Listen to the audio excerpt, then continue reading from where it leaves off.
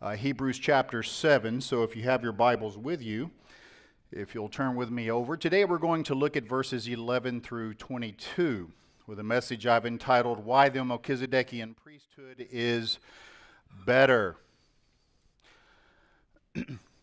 Back in the late 70s, I guess dollar theaters, those of you who are old enough to remember those, by show of hands, how many of you remember the dollar theaters back in, okay. My brother and I used to love to go to the movies every Saturday, the dollar theater, back when we were in high school. I remember we went one Saturday and walked into the theater. It was about 2 o'clock in the afternoon. We were catching an afternoon showing of a movie. And so my brother said, hey, I'm going to go in. I said, well, make sure you go down to the front part of the theater. We used to like to, back in those days, kids sit in the very front and look at the big screen. I said, I'm going to get something to drink and use the restroom. I'll meet you down there. So I went and stood in line, got my drink, walked into the theater. Now, most of you probably have experienced this when it's real bright outside and you walk into a dark theater. It takes a second for you to develop what they call in the military night vision, right? Everything's like really, really dark in there. And I didn't know exactly where my brother was, but I knew that I had told him go down to the very front. You know, generally that meant not the very first row, but sit somewhere, second, third, fourth row, somewhere in there. So I'm walking down and I'm kind of, feeling my way, not making sure I don't fall over or trip over anything. And I come down, I get to the third row, and I sit down, and I start drinking my Coke, and all of a sudden I said to my brother, I said, man, I think we're probably a little too close here. I don't mind sitting in the very front, but I don't want to walk out with a crick in my neck because we're looking up for the next 2.5 hours. I said, why don't we move back a little bit? And he said, no, that's okay. I said, all right. I said, well, give me some of your popcorn. So I reached in, I started eating the popcorn, and then the movie was about to start. And I said, I'm telling you, I think these seats are really close. Why don't we move back? And I looked to my left, and it wasn't my brother who was sitting next to me. It was a complete and total stranger. And unbeknownst to me, my brother was sitting directly behind me on the row. And I turned around to look, and he's laughing hysterically at my misfortune. So I apologized to this guy, and I got up and I moved back next to my brother. I said, why didn't you say anything? He goes, I thought you knew that guy. After all, you're eating his popcorn. Some things we can be mistaken about, and it doesn't really mean that much. Some things we can be mistaken about, and it can cost us everything. And that's the case that the writer to the Hebrews is warning to these Jewish Christians who are in very real danger of jettisoning the Christian life and returning back to Judaism. And he has been, over the last couple of chapters, begging and pleading with them, saying, don't make that mistake. Don't make that mistake. Again, for those of you who are visiting with us, just a quick synopsis of where we've been for the last couple of chapters. In the argument that we are seeing here in Hebrews chapter 7, it's something that began back in actually chapter 5, where the author begins to discuss this character in the Old Testament called Melchizedek, who was both the priest and king of Salem. But he realizes that he's not going to be able to go into this theological argument to teach the folks here who are in danger of apostasy. So he stops his argument and he begins to rebuke them because of their level of immaturity. He tells them that you've come to need milk and not solid food.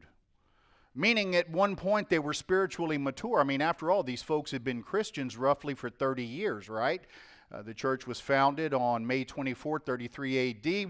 This book was written probably around 67 to 69 A.D., so they've been Christians for a long time, and they've regressed in their spiritual growth and walk and knowledge.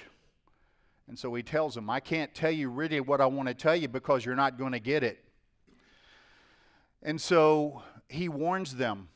He tells them, he says, look, folks, if you guys don't press on to spiritual maturity, you run the risk of facing God's temporal discipline, which could also include God confirming you in a state of spiritual senility because you refuse to press on to maturity. And then he tells them that, of course, beloved, we're convinced of better things concerning you. So he begins to encourage them again, saying, come on, folks, let's pick up what we need to carry and keep moving forward.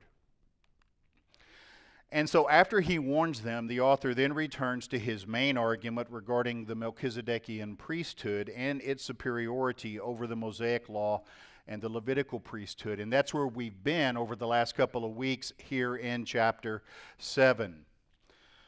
Now, I've talked this over with some of you who've mentioned to me that this has been, or has been in the past, a very confusing chapter to really kind of grasp because of this mysterious figure, Melchizedek, who's really only mentioned 2 times here in the Old Testament, and how he prefigures and how he figures into the author's warning concerning the superiority of Jesus and why these Jews need to keep hanging on and walking in their Christian faith and not reverting back and apostatizing to Judaism.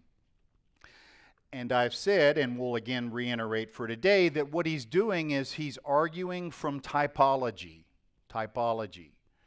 And so just to refresh you, a typology is a special example that we find in the Old Testament, which can be a symbol or a picture that God designates beforehand in the Bible, and that he placed in history at an earlier point in time to point forward to something that would be a later fulfillment. And we said that there are many examples of this in the Bible. And in our current study of Hebrews, how Melchizedek fits into typology is this. Melchizedek, the Old Testament figure, is both a priest and king. Now, Moses, who writes the book of Genesis, is the one who puts that in the text. If we go back and look at Genesis 14, where we're introduced to Melchizedek, that's where we find him, that he's both a priest and king, and that Jesus in the New Testament becomes the antitype or the fulfillment. So the author's point in laboring this argument is that Jesus is a king and priest, making him superior to any office or priest that we find in the law of Moses in the Old Testament. As such, here's the bottom line, the author tells his audience, you can't leave and go back to Judaism because Judaism has nothing to offer. That's the argument. That's where we are. And so the thing to remember about Melchizedek, particularly when you see the author say, without father, without mother, without beginning, without ending, that he's not referring to the man Melchizedek. He's not making a reference to the person Melchizedek. What becomes the typology, or what becomes the part of the typology, is the snapshot. That is the Polaroid, right? That the author presents based upon what Moses puts in Genesis 14. He took a snapshot of Melchizedek in that description.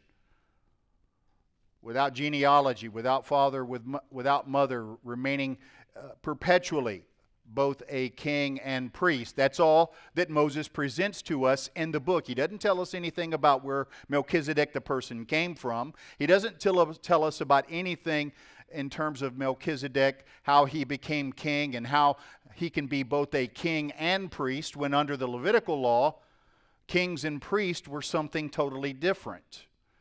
He doesn't labor that argument. He just throws it out there, presents the little Polaroid snapshot of it, and that is what becomes the type that's related to the antitype or the fulfillment that is the Lord Jesus Christ. So it's not the man Melchizedek, but rather how the man is presented in the text, that becomes what prefigures the Lord Jesus Christ. And that's where we are in our argumentation. Why the Melchizedekian priesthood is better.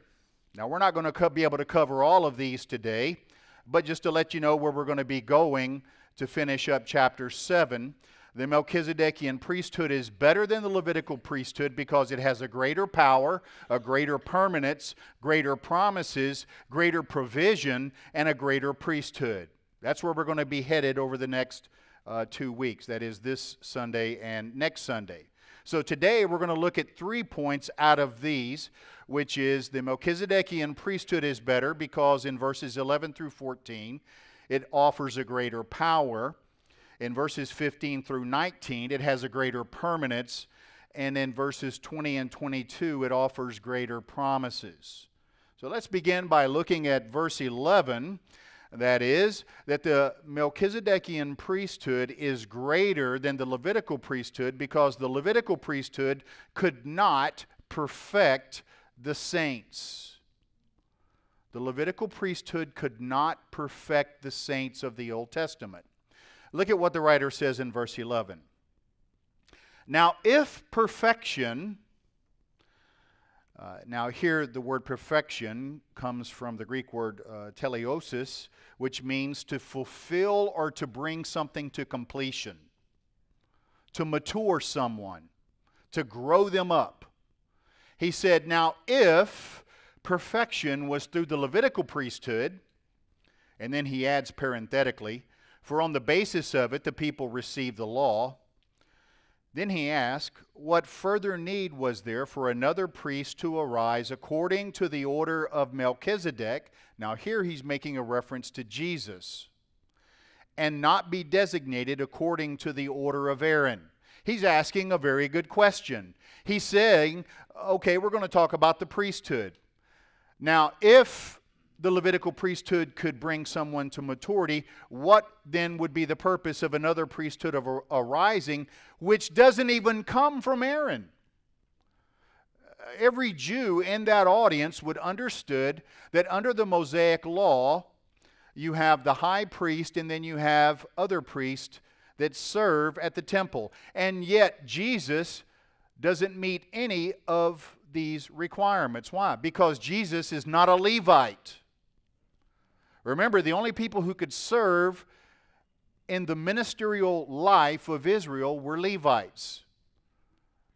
So much like the King of England and their royal lines, you get that job by birth, not by resume. Arnold Fruchtenbaum notes this. He said, if the readers had truly discovered and learned that Jesus had superseded the old priesthood, then they could see for themselves that the law had been done away with. The issue here is of bringing into perfection that which is in view, namely the maturity and the maturing process of his audience. He notes God did not intend for perfection, that is completion, to come through the Levitical system. Well, then that begs the question. For example, many Jews viewed themselves as basically self-righteous according to the Mosaic Law. Remember, God gave the law to the nation of Israel. Even Paul, the apostle in the New Testament, consider what he says about the law of Moses. Because over in the book of Philippians, he gives his pedigree, his credentials, if you will. He says, although I myself have confidence even in the flesh, if anyone else has a mind to put confidence in the flesh, I far more. Meaning, you think you've got a resume, you think you've got a pedigree. Hold on, let me pull mine out of my pocket. Let's compare. That's what he's saying. He says, circumcised on the 8th day, as all Jewish boys were, of the nation of Israel, of the tribe of Benjamin. Now remember, some Jews, after all the periods, you know, when people were born and in a lot of the synagogues in and around Jerusalem, records were made. However, there were some that fell through the cracks after the Babylonian and Assyrian captivities and so on. You had a lot of families coming around, and eventually they just became secular Jews. They knew they were Jewish, but some of them probably didn't even know which tribe they were from. Paul knew. I'm of the tribe of Benjamin, a Hebrew of Hebrews. Why? Because he can trace his lineage. As to the law, a Pharisee. No one got higher at the trough than him, the Pharisees, that is. As to zeal, that is the practical application of Judaism, a persecutor of the church. As to the righteousness which is in the law, blameless. Now, some of us will look at that and say, is Paul saying that he didn't sin? No.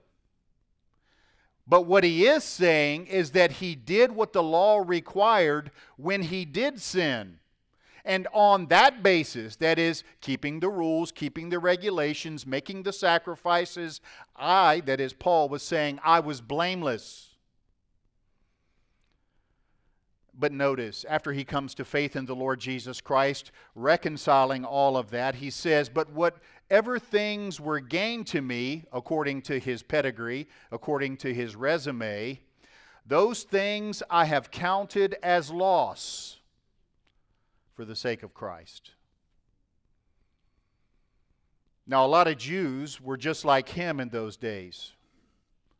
Yes, I keep the law. Yes, we all sin. We all stumble in many ways. But I would go make the certain sacrifices. I would make certain restitutions. And as such, I'm okay with God, so they would say. But notice what he says. If perfection was through the Levitical priesthood, what further need was there for another priest? Meaning, if that was good in the eyes of God and man, then why would there even need to be another priest in the priesthood according to the order of Melchizedek and not be designated according to the order of Aaron? Why would they need another priesthood? Well, we did this about a month ago, but just to refresh you, consider both priesthoods. Under Aaron's priesthood, that is the Levitical priest, there were many of them. They served temporarily, meaning they would come up because you could only serve from 25 to 50, and then eventually those priests would die and another generation of priests would come up. They sacrificed daily. Blood was always running out of the tabernacle or the temple. They had to offer sacrifices for themselves. They offered animal sacrifices. They entered a man-made tabernacle or temple in comparison to what Jesus did. Jesus, our high priest, is the only high priest. His office is permanent, eternal. Why? Because he has an indestructible life, an argument that the writer will bring up here in a moment. His sacrifice was once and for all, meaning that when he died, that is, he offered up himself as our penal substitute, that his blood, as pure as it was, removed the sin from those who would place their faith and trust in him. It didn't have to be offered year after year. He offered up himself. He entered into the heavens, and our righteousness is completed by his own blood. So why is this priesthood confusing for some Jews? Because the author is bringing up, okay, you folks have been associated with Aaron and the Levitical priesthood, but there's a superior priesthood that we're a part of, and you're wanting to jettison that and go back to the Levitical priesthood. But that's not possible. That confused a lot of people. It confused a lot of people before Jesus, and it even confuses some of the Jews today. Why? Because they've been so ingrained into thinking that the priesthood and the Levitical rites that are being practiced by the Levitical priest is the only way that Jews can function.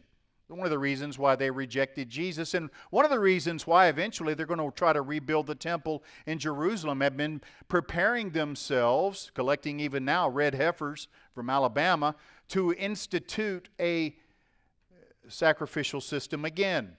Why? because they could not get this one fact.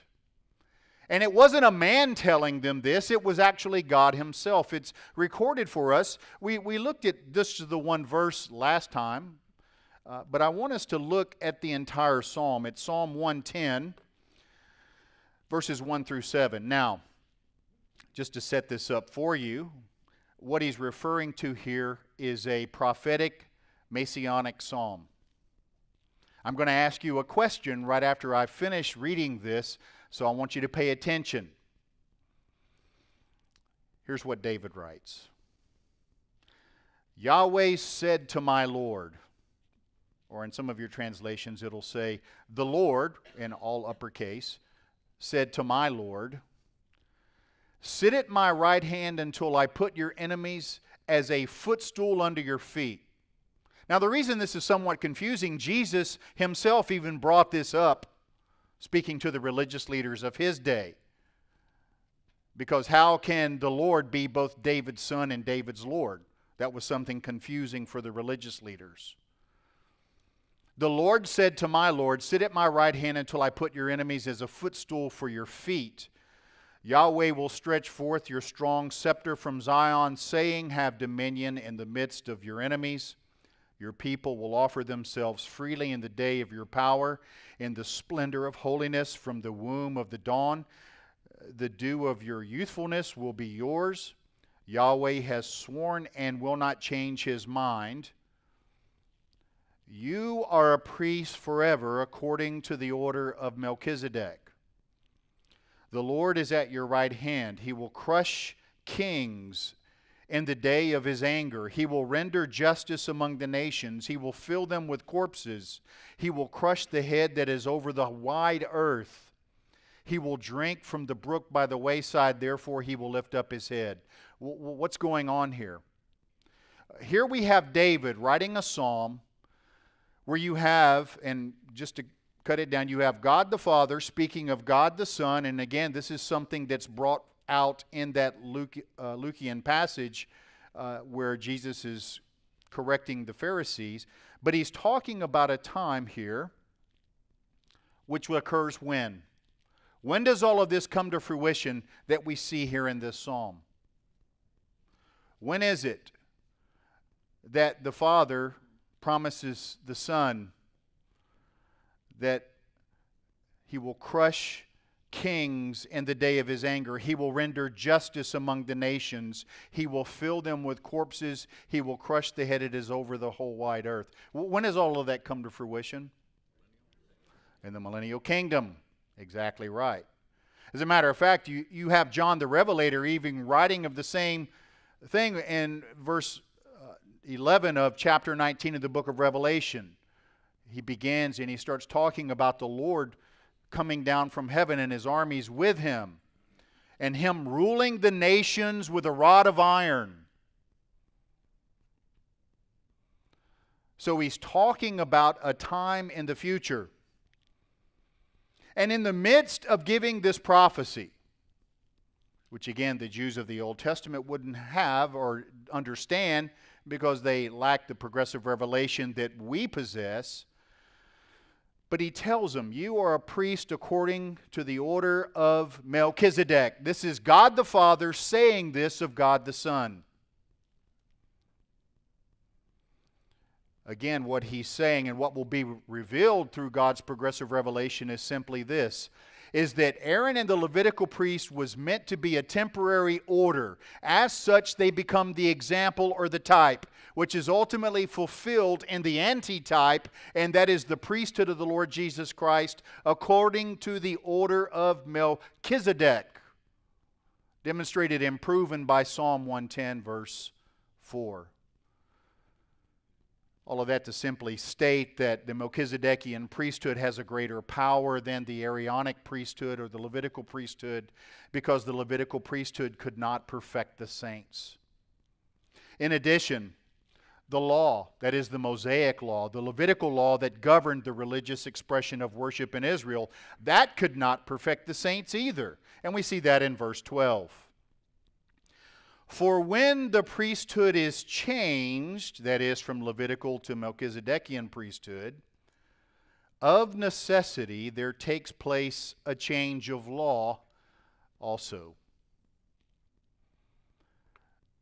It's very interesting because so many times, even we churches today, aside from the argument that he's making in reference to making his plea before the Israelites, these Christian Jews, look, don't return back to Judaism because there's nothing there, stay here. An application for this today would be for us. So many times, I can't tell you growing up how many times I would hear the argument, and just to use this, and we mentioned it a little bit last week. Now, I'm not by any stretch of the means saying that we should not be giving to the churches and so forth, but how many times as I was growing up in most churches, particularly Southern Baptist churches, that we would hear that we need to be giving a tithe because that's what God mandates in the Old Testament according to the Levitical Law.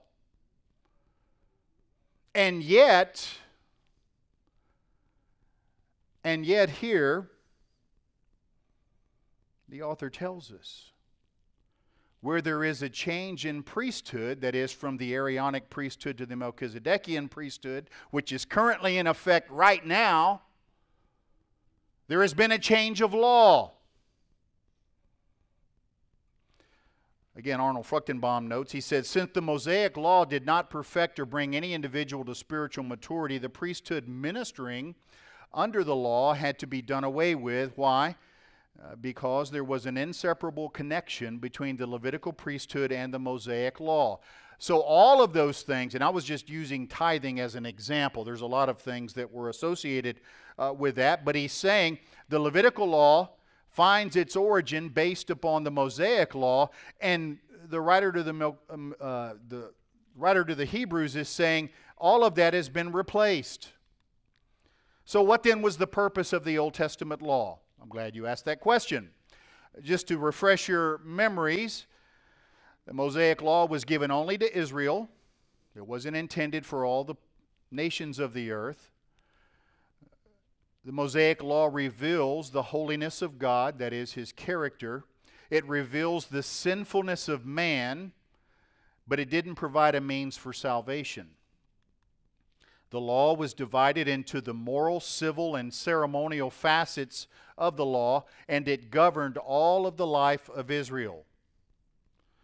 It was instituted by a blood covenant, Exodus 24, 1 through 8. We won't look at that for the sake of time. We have covered it on numerous occasions in the past. But you'll recall, nation of Israel comes before Moses. Remember, he comes up, he gives the stipulations of the law. They make an animal sacrifice. He sprinkles blood on the covenant. He sprinkles blood on the people. The people say, all that you say, Moses, we will do, thereby binding themselves to this covenant, and God bound himself to this covenant as well. So it was instituted by blood covenant. And so God bound himself to dealing only with those associated with the covenant to the exclusion of everyone else. I want to say that again because a lot of times we don't catch that. God bound himself to the nation of Israel to the exclusion of everyone else. This is one of the arguments that Paul makes over in the book of Ephesians. In Ephesians chapter 2, for example, as he's writing to the church at Ephesus, which included Jews and Gentiles in the church, but predominantly Gentiles, he says, therefore remember that formerly you, the Gentiles in the flesh, who were called uncircumcision by the circumcision, which is performed in the flesh by human hands, remember that you were at that time separate from Christ, excluded from the commonwealth of Israel, strangers to the covenants of promise, having no hope, and without God in the world. That is, the only way a person could have a relationship with God is that they had to become a proselyte to Judaism. But now Christ, Jesus, who you formerly were far off, have been brought near by the blood of Christ. So MacArthur notes this in reference to the law. He says, the purpose of the law simply was this, to demonstrate that man in his total sinfulness, his inability to please God by his own works, and his need for mercy and grace, the law was added to show that the depth of man's transgressions against God. It was given to drive him to despair, to guilt, and the awareness of his need for a deliverer. So, how was the law of Moses then replaced by the law of Christ? You get asked that question often, remember? If God bound himself to the nation of Israel there back in the Old Testament, that was in force until the end of that covenant, which began on Friday, April the 3rd, 33 A.D. at 3 o'clock in the afternoon, when, remember, on Thursday night, Jesus took the cup and the wine and the bread, and he said, "This is the new covenant, which is given to you." And at that time, that covenant was ratified the very next day when he died. When he died upon the cross, his death ended the old covenant, that is the Mosaic covenant, while at the same time, his death ratified the new covenant, which was enacted at that very same moment. You say, how do we know that for sure? I'm glad you asked. Over in Matthew 27, Matthew says this, that at the moment Jesus died, that is, he says, beginning in verse 50 of 27, "And Jesus cried out again with a loud voice and yielded up his spirit," meaning he died. "And behold, the veil in the temple." Now, we're not talking about a shower curtain here, folks. This thing was huge. "The veil in the temple was torn in two," watch this, "from top to bottom," not from bottom to the top. But what he's saying is, if you could picture this imagery, that God is the one himself who tore the veil to the temple in half. "And the earth shook and the rocks were split." Thereby this new covenant was instituted. So what does this mean for us? Ryrie notes this. He says, the Mosaic Law was done away in its entirety as a code. It has been replaced by the law of Christ. The law of Christ contains some new commands, some old ones, and some revised commands that we find in the Old Covenant, with reference to capital punishment, for example. Specific Mosaic commands that are a part of the Christian code appear there not as a continuation or part of the Mosaic Law, which is why sometimes people get confused, or in order to be observed in some deeper sense, but as specifically incorporated into that code. And as such, they are binding on believers today. For example, the Old Testament covenant code had 613 commands in it. There are over 1,000 commands in the New Testament. So don't think as a Christian, oh, we don't have to deal with the law anymore. We don't have any commands. We're all grace. We can be antinomian now. No, that's not what he's saying. That's not the intent. We have way over the 613 commands. We have over 1,000. A particular law that was part of the Mosaic code is done away. That same law, part of the law of Christ, is binding. And, by the way, that will be the law in which you and I will be judged. Remember what James says over in James chapter 2. So speak and act as those who will be judged by the law of liberty, the law of Christ. And then third, the Levitical priests were from a temporary order. Again, as we have just argued and labored.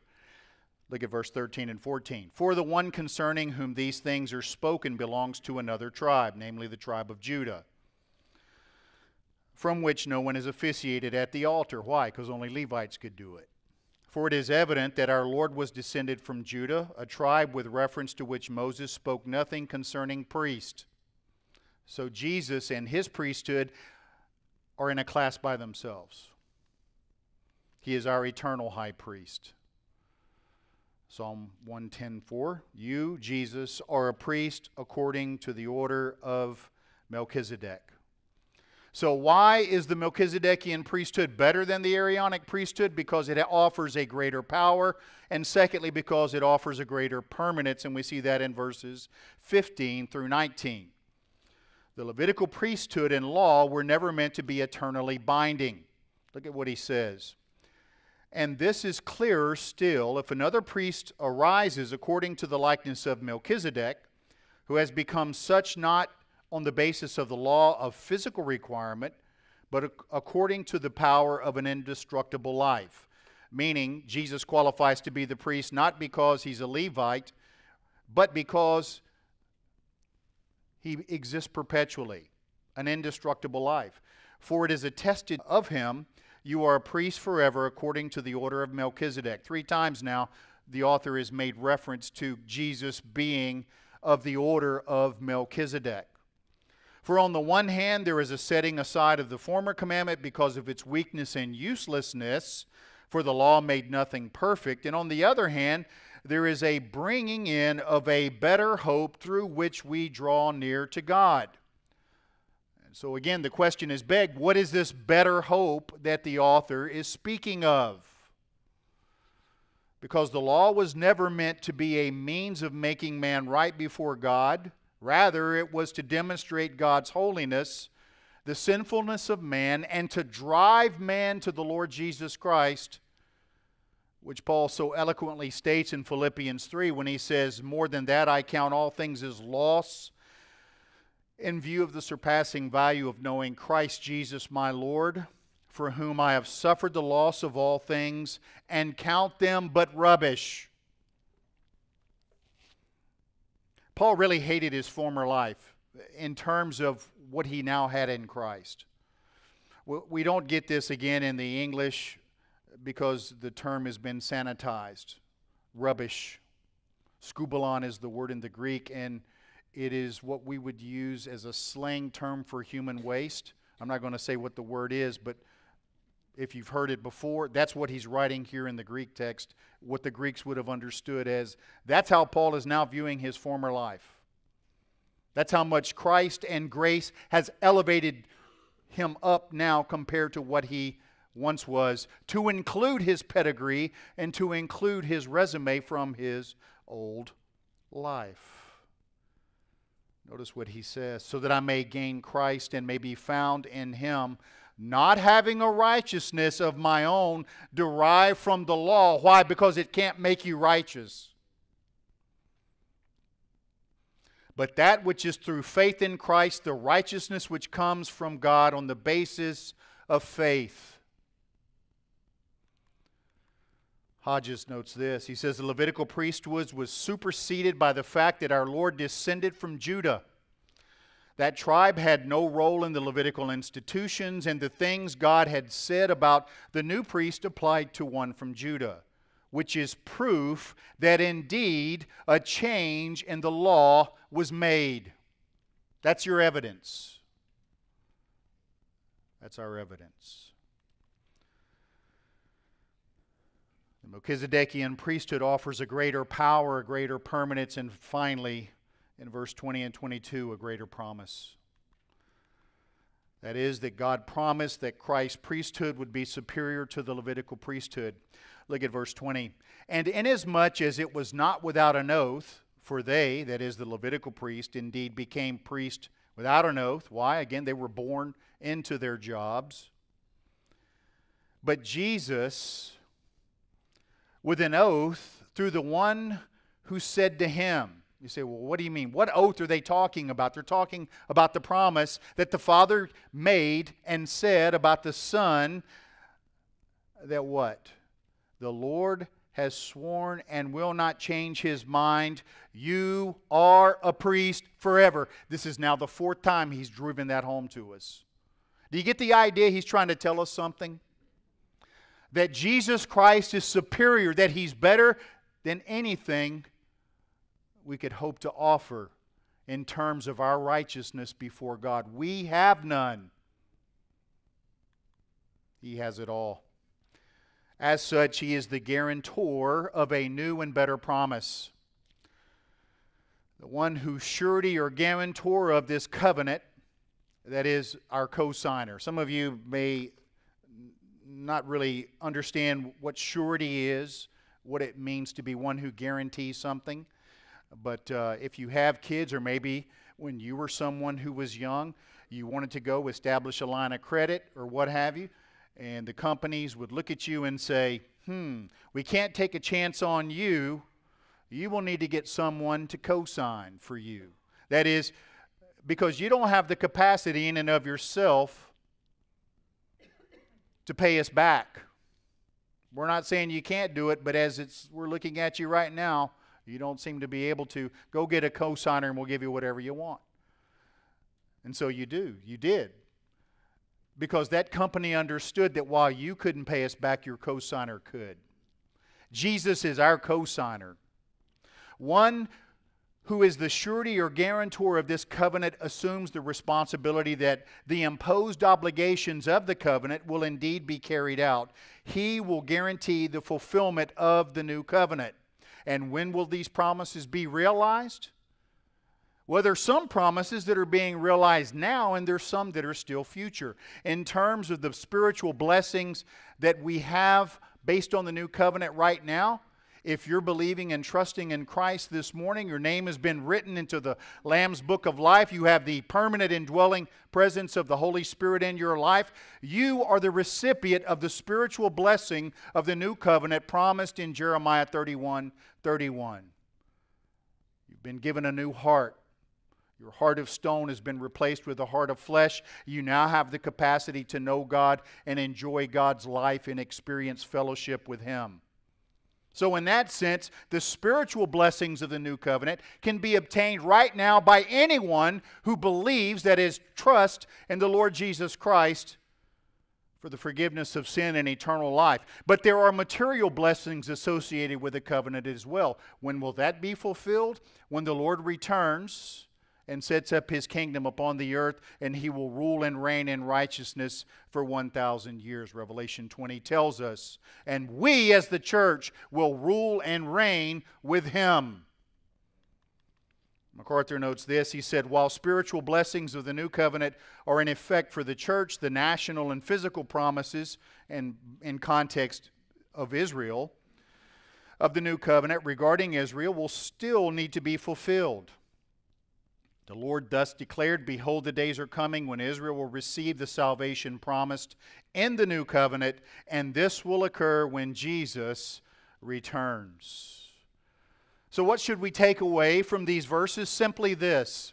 One, that our perfection or completion is found in nothing other than belief or trust in Christ, who is the mediator and the guarantor of a new and better covenant.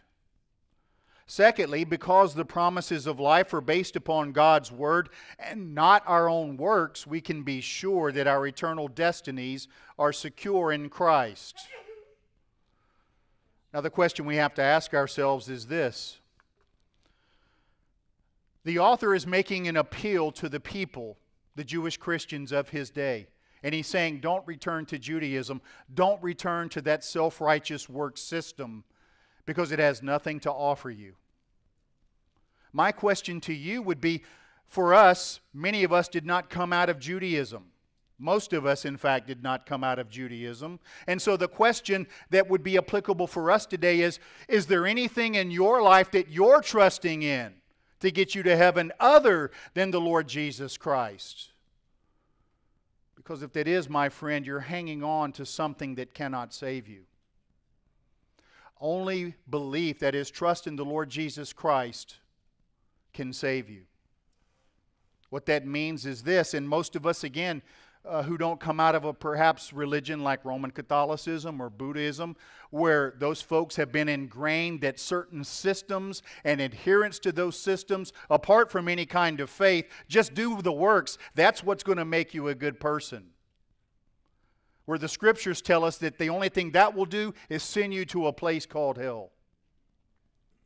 The only way that a person can be found righteous in the eyes of God is to have an alien righteousness imputed to them in their account.